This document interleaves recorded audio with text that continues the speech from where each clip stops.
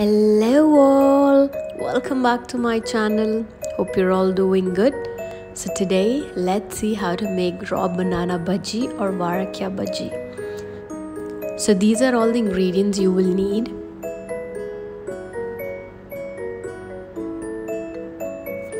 So let's get started. So take a bowl, to that add in some gram flour, to that add in some hing or asafoetida, add in some red chili powder, turmeric powder, salt,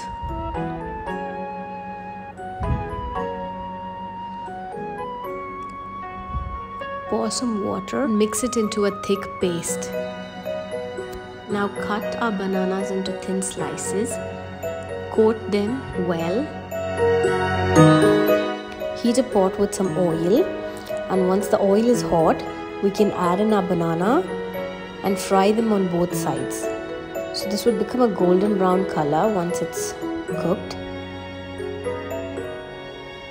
And there you go. Your raw banana bhaji is now ready. This is a great snack for your evening teas.